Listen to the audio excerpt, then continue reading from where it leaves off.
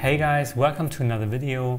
My name is Tom and today I want to talk about the perfect pitch and how I write music video or commercial treatments.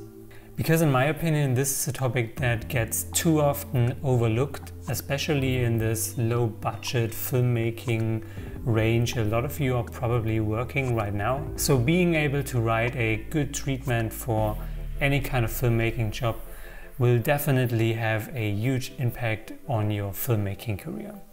So without further ado, let's just get into it. So today's video will definitely be just something like a crash course on writing treatments and not so much a masterclass. So take everything I talk about with a grain of salt, because this is just what I've learned over the last few years in my filmmaking career and what got me from shooting one-man band music videos for local artists to writing actual treatments for real commercial productions. But before we get into it, let's just get a brief look on the key topics we want to talk about today. So what is a treatment? Why a treatment is important to win a job? How to actually start writing a treatment? Why story is God? The structure and the layout of a treatment, and what else you need to know. But now let's clarify what exactly is a treatment. So a treatment, and this definition I came up with it myself, a treatment is an in-depth concept defining all relevant aspects of production and giving general overview of what will be the end product.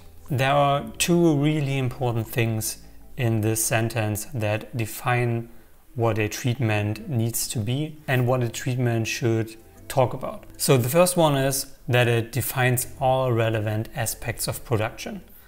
So a treatment, and this is really important, a treatment don't only talks about what the story is or what the content is, but a treatment also talks about what's the intention, how you want to do what you're planning to do, what are the technical aspects you need to think about beforehand. So everything you think about while coming up with the concept for the video, whether it's a music video or commercial or anything else, all those things should go into your treatment. And the second important thing about treatments is that they give a general overview of what will be the end product. So essentially, if somebody reads your treatment, whether it's you, whether it's the client or some of your crew members, after reading it, they should know exactly what you want to do. In the best case, they should have the same images in their head as you had when you came up with the concept and wrote the treatment. So these things, these two aspects are really important to keep in mind while writing treatments. And as you can see, I included an example treatment of a music video I recently shot. These are just the first 2 pages. But you already see that there's some sort of coherent style, and already within these first 4 pages you get a sense of what we will be creating. And this is why this music video treatment actually got made, and the music video is pretty great. I hope it will come out soon because I'm really proud of it. But yeah, that's just something to keep in mind. So always remember, treatment should define all relevant aspects of production and give an overview of the end product. This is just really important. Now let's get to the next part. Why is it important to write a treatment to win a job? Well, there are a lot of aspects to that, but these are the 4 main ones I felt after writing a lot of treatments over the last few years. And the thing is that I actually started pretty early writing treatments, and they were definitely not as good as they are when I write them right now, because I developed a really good workflow to write really efficient and really good treatments without spending like a week on one of them. But even after I just started writing them, and they were just a few pages and didn't include everything, I already felt the positive impact they had on my filmmaking career and on the jobs I got. So the first important thing is that writing a treatment makes you elaborate your initial idea. So this means in general, if you're like approached to make a music video, most of the time you get the song and the artist maybe tells you that they had something like this and that in mind, and then you're left alone and you have to come up with a concept what you want to do. So now there are two ways to go. You could listen to the song like 100 times, come up with an idea and just simply call the artist or the brand or anyone and tell them your idea, and maybe they like it from what you say and they agree on making it, and then you go into production.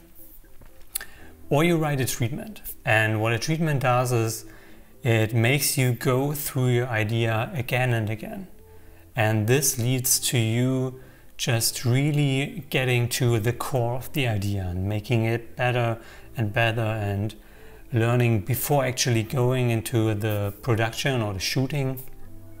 You already learn what does work and what doesn't, and maybe where your idea or your concept just needs a little bit more work and where something is just missing to make it work. So for me, the most important thing is writing a treatment is essentially writing. It's like a story, and going over it again and again oftentimes makes it better than the first initial thought you had. Because what I often learn when I'm writing treatments is that the first idea I have is often pretty good, but it's not really great, and it just takes some work and some time. But writing it down and defining the aspects of how you want to make it, and what are the meanings and the intentions and what are the technical things behind it, make you just by that you just are forced to make it better. And this actually leads into the next point, which is that writing a treatment is a great tool to form a simple idea into a functioning concept. Because most of the time when you get that inspirational spark from listening to a new song or something like that, you have like a few images, but they are often not a fully functioning concept for a video. It's more like, yeah, it's just an inspirational spark and some images and some feelings and moods that you just feel connected to, but you definitely have to build on top of that. You can't just go into a production with just a few random images and something like, yeah, I want to shoot the artist in front of a, I don't know, in front of a grain field or something like that. It's just, that's not how it works.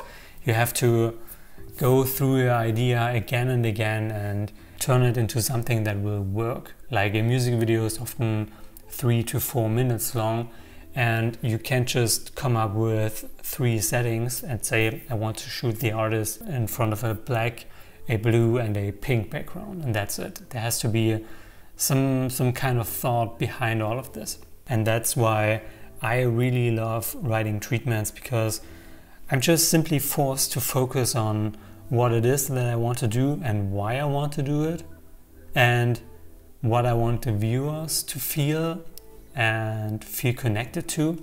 And there are often ways to make this initial idea way better, and a treatment is just a good way to force you to do that. The next point is also really important. A treatment gives the client and the crew, or essentially anyone involved in the production, an overview on everything, on the end product, on the process, how to get to the end product, on everything they need to know. And this is really great and definitely shouldn't be overlooked, because that way, when you write a treatment and you include everything that is important about the project, there won't be any misunderstandings. Like, I had projects where we just agreed on the phone about an idea that we wanted to shoot, and the client and I got into production, the day of the shooting came, and it happened to be that we both just had really different ideas of what would be the end product. Just because we only talked about it and there wasn't something written and there weren't any real detailed mood boards and references and anything. Just you need all this stuff to really agree on the same idea. Otherwise you just risk to have problems during production because there are misunderstandings, miscommunication, and in the end somebody will be disappointed. It will be either you or it will be the client. And either way, it will be bad. And the last point is for all of you low budget, one-man band shooters out there, writing a treatment definitely sets you apart by establishing a professional workflow. Because as I said before, by writing a treatment, you already give the client before the production a sense, or essentially not a sense, but a real good idea of what you want to do, how you want to do it, which shows that you are actually capable of doing it, or at least you have an idea of what you need to do, and how the end product will look and feel. And this will essentially give the client a good feeling going into production. This is really important if you're working with a new client that maybe just loved what you did before, but they never worked with you, so their trust is not 100%, which is totally normal. But if you give them a real fleshed out treatment, they can go into production really relaxed and they know they can trust you. They know they can lean back and you can do your job without having to go back and forth with them just because there's something you didn't talk about before and they didn't know, or you maybe talked about it but they had a different idea about it. So by writing a treatment, everything, the whole production process will be more easy, relaxed and streamlined. Okay, so let's get into the next point, which is how to start writing a treatment. So there's definitely no right or wrong. Like you can essentially write a treatment however you want. And I think there's no real specific form on how a treatment should be, because I know people who just write simple PDFs with a few images and mood boards, and there are other people who have subdomains on their website where for every treatment they create a private website where the treatment is essentially, because that way they can include autoplay music and autoplay videos and stuff like that, which is also a really good way to set yourself apart from the rest. So definitely be creative with the treatments, but that's just not what we want to talk about today. The first thing I want to talk about this, and yeah, it already has the word, because the most important thing is that the idea always comes first. So don't necessarily start writing a treatment and sit down before you have any idea of what you want to do, because that way you are forcing yourself into the creativity, and at least for me that doesn't always work. I found that if I just give myself enough time, there will be some initial creative spark, and you definitely need that initial spark to build on top of that. So if it hasn't come yet, just maybe wait a few more hours, a few more days if you have that time. Listen to the song again and again, maybe just watch some videos or some film and something like that, and just look for that inspiration, but don't just sit down with like a blank page in Pages and try to come up with something forcefully. At least for me, that doesn't really work. But if you had that initial idea, the next point definitely is the research and development. So let's say you've listened to the song 20 times, you have just one specific image that you connect with the song and the mood of the song or the theme of the lyrics, and maybe it's a photograph of a woman sitting on a chair in the sundown on a field. Let's just go with that. Okay, so the next point would be that you make some research and you develop a concept around that. So what do you want to do? If it's a music video, should that woman be the artist? Should it be an actor? Should there be a real story around all of that? This is all something that I like to at least kind of come up with before I actually write it, because it just makes it easier. And now with the research and the development, of course, comes the collecting of inspirational material, which means you want to collect images. You also want to collect reference videos, because it's, at least in my opinion and in my experience, really important to not just show the artist like images or screen grabs of other films, but if you have, like for a music video, if you have another music video or a short film or just any sort of moving image that captures the mood and tone or any aspect of the end product you want to make, then show it to the client, because that way they will definitely get a better idea of what you want to do. So collect as much inspirational material as possible. And during the writing process, when your idea gets more fleshed out, you will definitely put some of the material away because you feel like it doesn't really fit. But make sure that you don't just copy an idea of another video or even a photograph. Like, you can take inspiration from something and you can take certain aspects from other people's work, but try to not only copy stuff that's already out there. It's not that hard to create something new when you get inspired by just different things, because you can take aspects from all these different things and make it into something new. But yeah, just don't copy. Now, after I collected enough inspirational material, I oftentimes create just a mood board first to give even myself just a sense of what the feeling of the piece will be. Like, what are the colors I'm going for, what is the tonality, just anything to get it out of my head onto the screen so I can actually look at something. And in the end, it's just important to start somewhere, because you can think it through more and more every time. Maybe it's just, if you have an idea, just collect some inspirational material and then just sit down and start putting it together. So if you already had that creative spark, there's probably something coming out of just piecing it together and following the idea to where it goes. And here's just a quick glance at the Pinterest mood board for the Galaxies and Haze music video treatment I showed you in the beginning.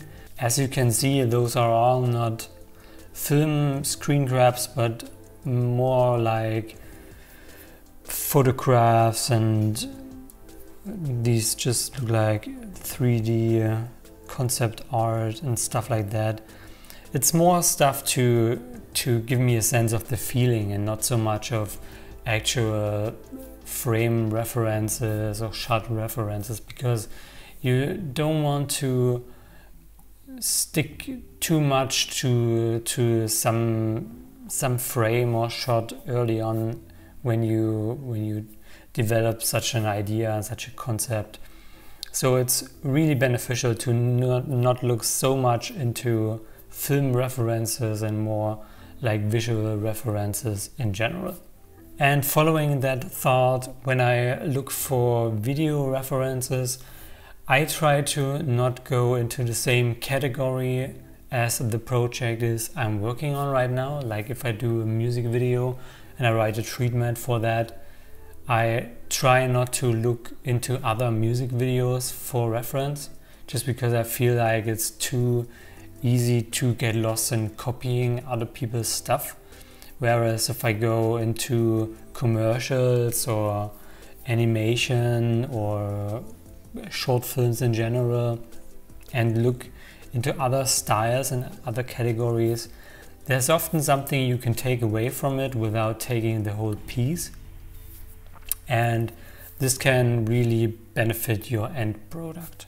Like earlier this year, I created a treatment for a sports commercial, and I just tried to not look too much into other sports commercials, just because it gets repetitive pretty easy, and you see a lot of stuff is done the same. And if you just look a little bit outside the box, there's probably something interesting you can find and you can bring into that project you're working on. So always look outside the box and try not to copy. So next I want to talk to you about story and why story is God. So here's a quick example. I recently made a music video for an artist, and we connected and had a phone call and talked about the artist wanted to do just a performance video, 3 different setups, and that's it. Or initially those were just 2 setups, and I suggested to add another setup, and then I suggested to add just a small storyline. So the story is just that someone is stuck in the desert or lost in the desert and searching for a way out somehow, and he has illusions and illusions of water. That's the whole story. And we did it as I suggested, and this is what made the video work. Without this little layer of a storyline, the whole video would be pretty pointless, or there wouldn't be so much to keep the viewer engaged in what's going on, just because there's nothing going on. So by adding a little storyline, even if it's just the tiniest storyline, your video will probably be a lot better. So this is something to really keep in mind. If you can add something besides performance or besides products, like if you're working in a music video, the product shot is essentially the artist performing, and if you're working in a commercial, it's just the product, showing off the product. But if there's something besides that that keeps the viewers engaged and triggers them emotionally somehow, then you win. Then this is what makes a great video, essentially. But in this regard, it's also really important to stay within your limits. Like, don't write a storyline that requires like really professional actors to play it out if you don't have access to actors. Like, keep it simple and keep it to something maybe even a non-professional can do. Don't write the emotions that are required too complex. And yeah, just be real, stay within your limits and write stuff you can actually pull off. Don't go for crazy locations that you don't have access to, crazy technical things you don't have access to or don't even know how to handle. Just keep it real, keep it simple. Oftentimes the simplest idea, as with the man in the desert, are pretty much the ones that work best because they don't require a lot of stuff and they are just really simple. And yeah, that's for that. Okay, now that we've talked about the content of a treatment, let's talk about the structure a little bit, because it's not just about what's in it, but also how you present it. And before we get into the design, I want to tell you a few structural aspects you should keep in mind while writing a treatment. And the first one is to utilize your front page, because you have to keep in mind the front page is the first thing the reader will see. And if your front page sucks, your whole treatment sucks and you've lost within 3 seconds. But that doesn't mean you have to make a super flashy and super crazy front page. Just keep it simple, but make it somehow interesting and appealing. Like for this video, the front page is like really minimalistic. It's just a kind of abstract photograph and the font on top of it. But it's just, it looks good and it's kind of mysterious. You don't know what it is, especially together with the title of the song, which is Fata Morgana. It's like, it really worked. So keep it simple, but utilize your front page to get the viewer's interest. And also, when you start writing the treatment, start big and then go into the details. Like, first of all, you really need to write down, as you can see here, what is it that you want to create. Is it a music video? Then you write down it's a music video for artist XYZ for this and that song. The song is the first single from the next album or something like that. And you want to say what this music video should do for the artist. What's the purpose of it? And then you go into the story. You write down exactly what you want to happen during the music videos. And don't just write like there will be performance shots and stuff like that. Write down how they should look. What are these shots? What are the settings? What's the lighting? What's the overall mood? What are the colors? Everything you have in mind, write it down. It makes it all way easier in the end.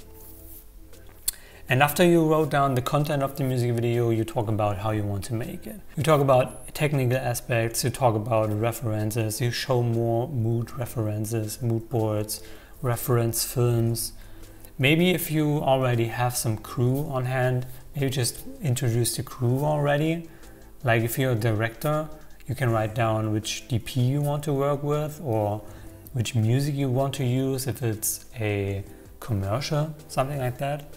Everything, as I said before, everything you have in mind you can add into the treatment. This will make it much easier for the reader to understand what you want to do. Because, and this is the next important thing, nothing is unnecessary.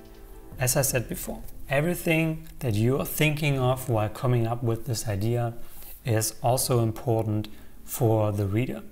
They should know exactly what's going on in your head, what you want to create. And if you leave out certain details, they just can't understand the whole picture. And last but not least, always give examples. Don't think that the reader, which is oftentimes someone not working in the creative and visual industry, and therefore their eye and mind is not so trained in like imagining some things that are written down. Like if I read something, I can easily get an idea of what the person would want it to look like in the end, but someone who doesn't do this all the time maybe just can't do this. So always include examples for everything. Reference videos, reference images, even reference music. If it's a commercial, you can add like mute tunes and something like that.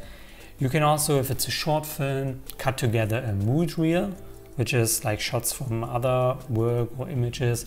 You cut it together to music that creates the mood you want to create with the piece, and you essentially create like a little teaser or trailer with other people's footage to give kind of a sense of the overall tonality. Keep in mind to always give details for everything and just write down as much as you can. Okay, and the next important thing, which is maybe even the most important thing about all of this, is the layout.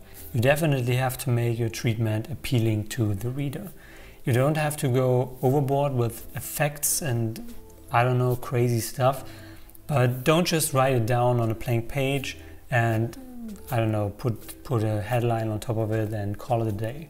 Definitely invest some time to really design the thing and give it some special look that already creates the mood of the end product. Because if you don't invest that time, your idea can essentially be as good as it gets. Because if you're not able to present it in an appealing way, the reader will automatically be turned off, even just a little bit. So your great idea gets degraded down to like a mediocre idea, just because your treatment doesn't look as good as it could.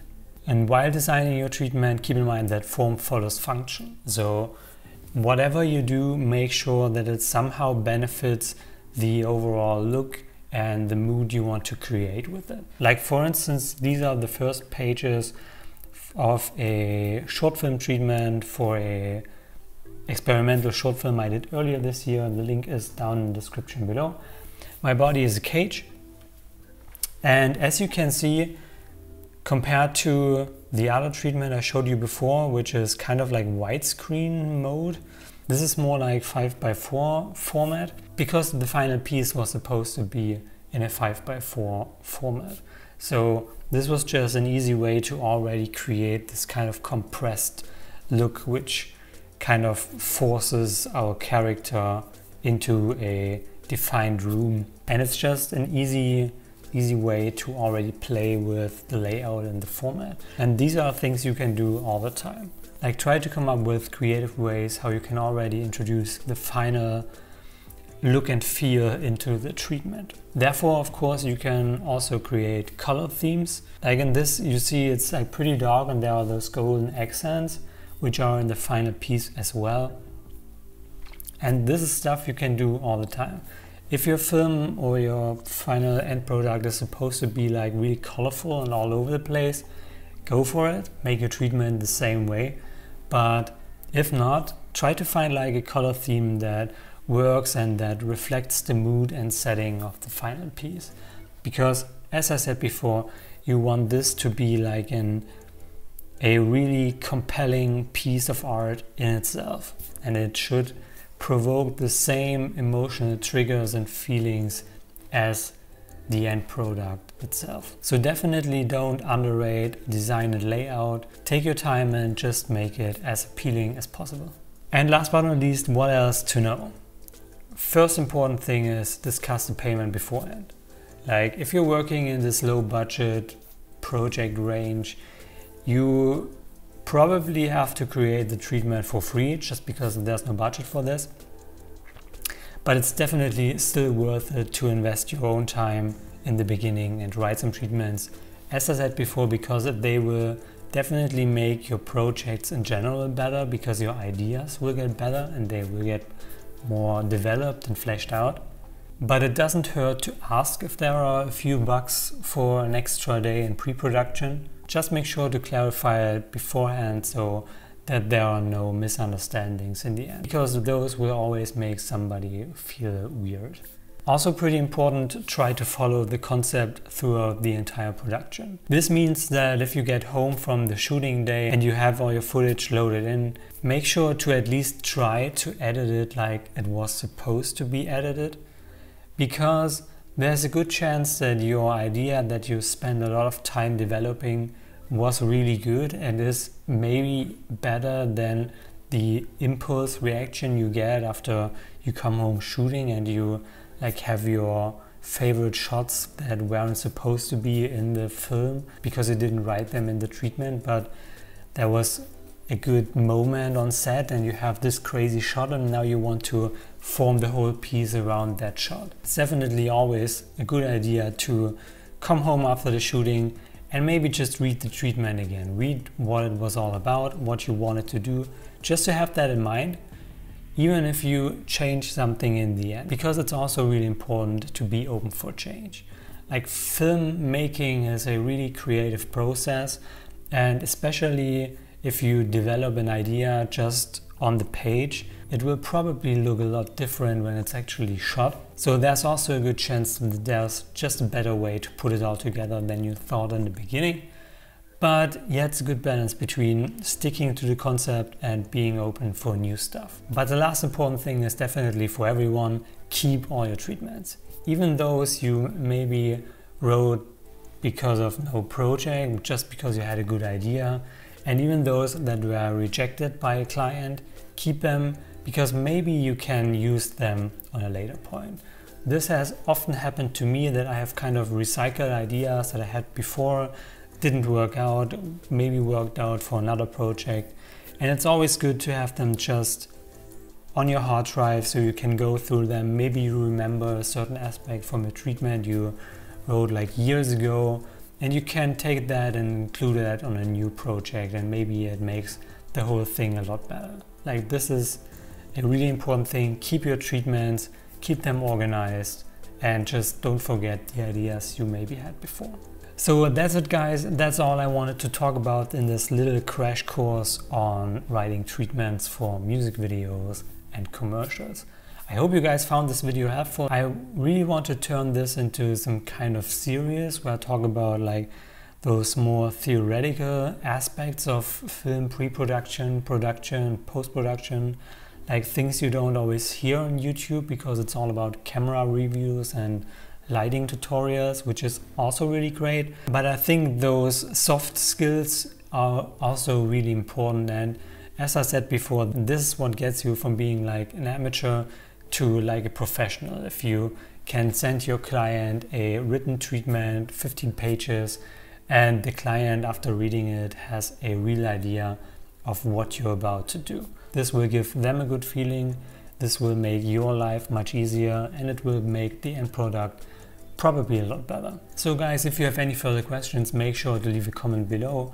Leave a thumbs up if you liked the video, and I hope to see you guys in the next one.